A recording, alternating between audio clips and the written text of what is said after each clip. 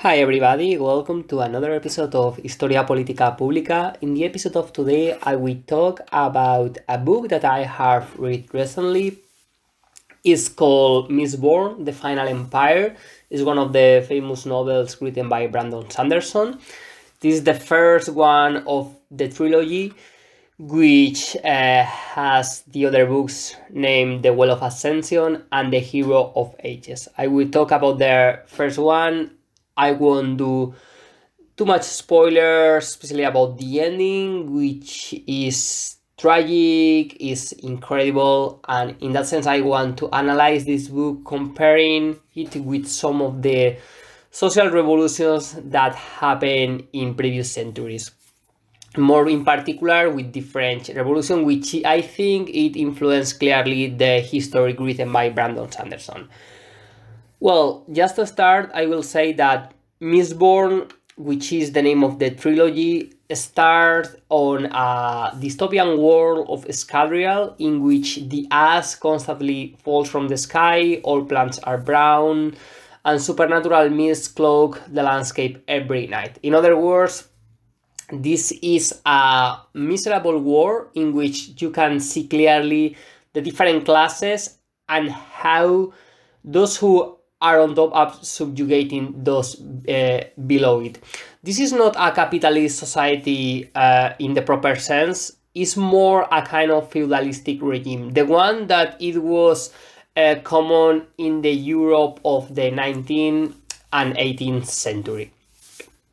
The absolute monarch in this story is the Lord Ruler. The Lord Ruler carried a revolution like 1000 years ago when he went to the well of the Ascension Well, which is the name of the second book, and he acquired all the power of the Lord Ruler. With that power, he was able to change the landscape of the region and also to stratify the different classes that were there.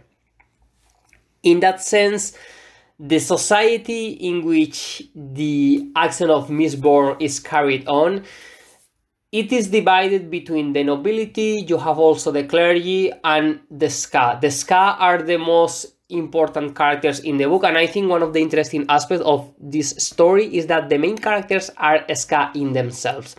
So I was thinking about Game of Thrones, how the whole story is written through the eyes of the upper classes, let's say the nobility, even though we obviously tend to have more sympathy for the Stark family than others, but at the end they are the lords of Winterfell. And it is precisely people like Jon Snow or Arya or Samuel Tarly which tend to be more sympathetic for the public, because there are outsiders in their own house, and therefore they need to find the place outside there. The humans, naturally, we tend to side with the underdog, and for that reason this book is particularly interesting, because again, the ska are the main characters.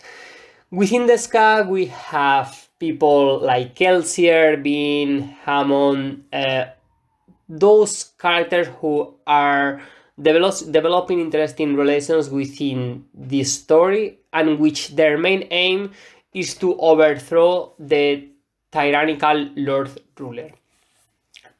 In this story, most of the action is focused on Luthadel. Luthadel is the capital of the Final Empire. Here you have ska working in the workplaces under miserable conditions, but at the same time the Lord Ruler is smart. He needs the production working on, so he gives the ska enough food to keep living and working on. In that sense, we can see a difference between the people living in Luthadel and the people living outside. Outside Luthadel, it is true that the regime is clearly feudalistic. You have the nobility there overlooking the different plantations where the ska are working. They harvest the fields, they are collecting vegetables, fruits, and so on. And what is happening there is that when in the nights the mist covers the whole region, something that happened after the Lord Ruler took the power 1,000 years ago, they are scared and they stay in their houses. For that reason, the first chapter is very fundamental to comprehend the whole of the story. The first chapter is based precisely in one of those plantations in which you see a member of the nobility. You have also one of the main allies of the Lord Ruler, which are those people who are kind of taking care that everything is going on well in the empire, those kind of bureaucrats that are fundamental to the well functioning of any economic system, being capitalist, communist, feudalistic, or so. So in this feudal regime, Kelsier, which even though he's not the main character of the story, that honor corresponds to Bean, Kelsier is perhaps the most charismatic figure and the one that surely will attain the most interest of the readers. Why so? Well, Kelsier is a ska which was in love with a woman. They were captured by the Lord Ruler allies, and in that sense they were sent to the Hudson well to die.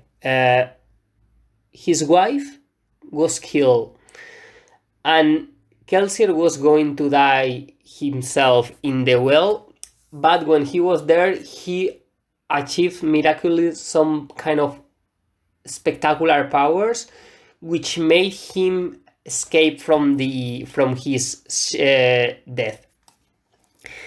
He became a Mistborn. Mistborn is those people who have special powers. In that story, the most important kind of magic is the one that it is created through allomancy, which allows users to gain supernatural abilities by swallowing and burning specific metals. The allomantic potential is a genetic trait concentrated in the nobility, something that when the Lord Ruler became powerful 1,000 years ago, he provided them with these special powers to remain their status and perpetuate the kind of tyrannical rule that the Lord Ruler had just instigated. The thing is, there are many ska which are allomancer, and this is because during a thousand of years, there has been a crossbreeding between the nobility and the ska. In that sense, the nobility treat the ska as mere subjects, less than animals. They kill them just for fun. They rape the woman, and for that reason, there has been people who has been born from ska blood, which has those kind of powers. Normal allomancers have access to one allomantic power, but an incredible rare subset of allomancer, this called Mistborn, have access to every allomantic power. Kelsier gets the power in the well of Hudson and become one of the most powerful Mistborn in the age. In later years, he meets Bean, which accordingly sees also a Mistborn and start to release her supernatural powers during the first book. In that sense, Bean, which is part of a group of thieves, which main aim is to survive, she experienced gender violence. In the group, they are most of them male, so her life is miserable. Her brother abandoned her. Her mother died, so basically she's just alone with herself, with Kaimon, which is the leader of the thieves. But very soon in the book, Kelsier will find her, will liberate her, and will introduce her to his comrades, which are integrated by people like Mars, Kelsier's brother, Claps, Dodgson, Hammond, Breeze, which is Edgar Ladrian, and many others. Jeden, which is the leader of Ska. What this group of people are planning is to overthrow the final empire. This obviously seemed an utopian idea. It was firstly thought by Kelsier, and he started to convince his comrades in order to achieve this thing. They have very interesting and philosophical conversations which can have many reminiscences with the French Revolution or even the Russian Revolution, although I think there are more clear influence with the first one. An important idea here is the alienation of the ska. The ska obviously are much more numerous than the nobility in the final empire, but because they lack cohesion, they are alienated from themselves. They are unable to join together and to plan a revolution. There has been some attempts in the last hundred of years, but most of them has been unplanned, and they have been easily destroyed by the Lord Ruler and his allies, which among their allies there are the Inquisitors, which are humans which has special powers, and they are very difficult to defeat.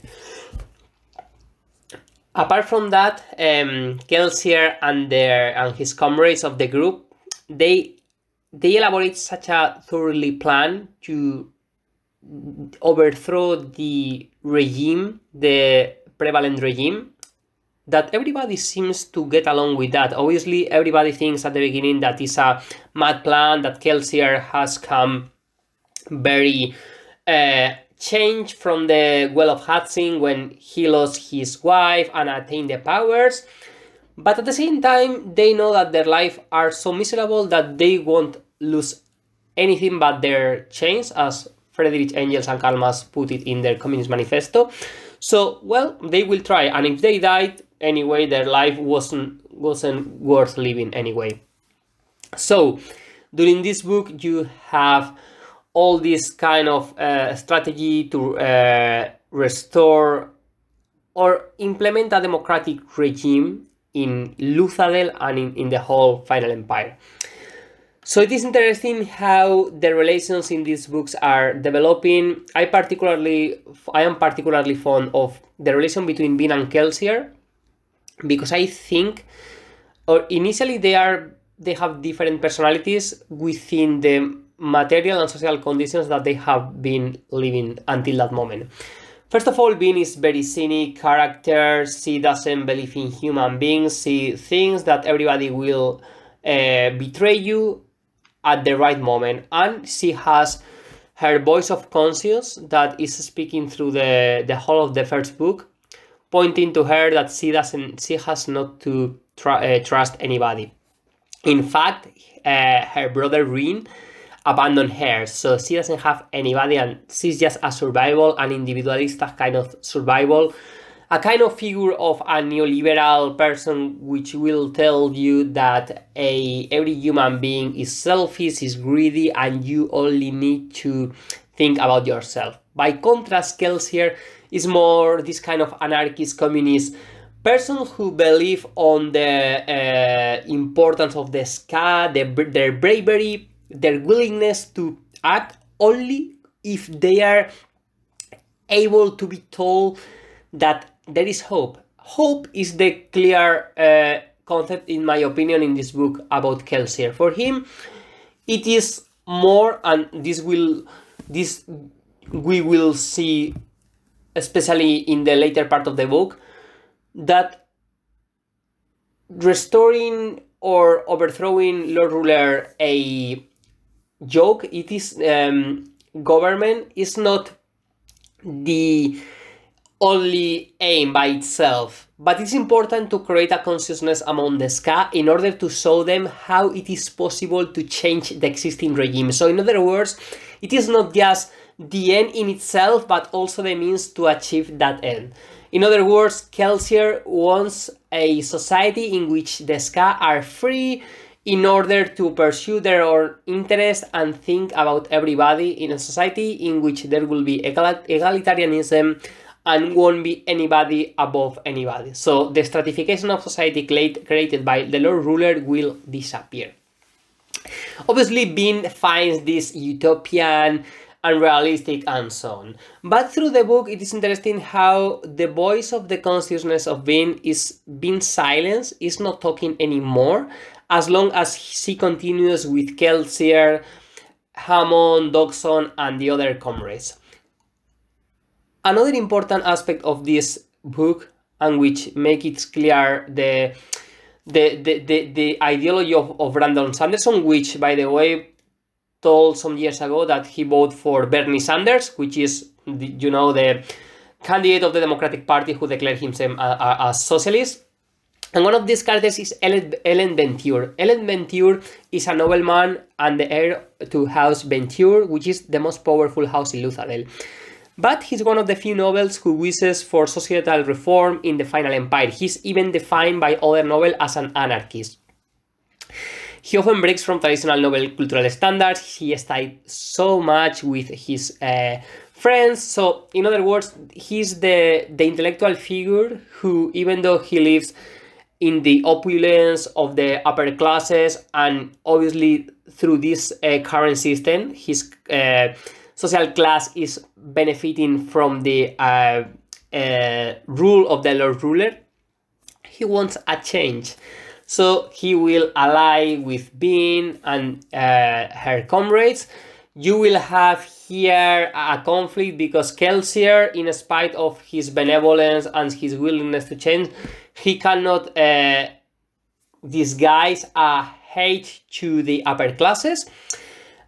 But Ellen Venture, which is a figure which believes in Kelsier's ideas, eventually will change the mind of Kelsier. And I don't want to spoil any more about this book because I think it's very worth reading. It is a bit long, but the politics in this book is very, very interesting. How, as happened in the French Revolution, you have a class of intellectuals, the bourgeoisie, which wanted to make the revolution, but they were supported by the huge majority of the population in Paris, which obviously act as Luthadel in this book. And in that sense, you have the Ska, which are Kelsier, Breeze, Hammond, and this other, but within the Ska, those considered as more capable, those who had to spark the flame of revolution among the other Ska, which eventually, even though they have been alienated through hundreds of years of repress, of terror, of the loss of hope, get in arms in order to overthrow the regime in Luthadel. This is a very important part of the story. So you have here the confluence between people like Kelsier, people like Bean, which Bean is probably one of the lowest of the Ska because he's also a woman, and in this patriarchal society this obviously affects her possibilities. And Ellen Venture.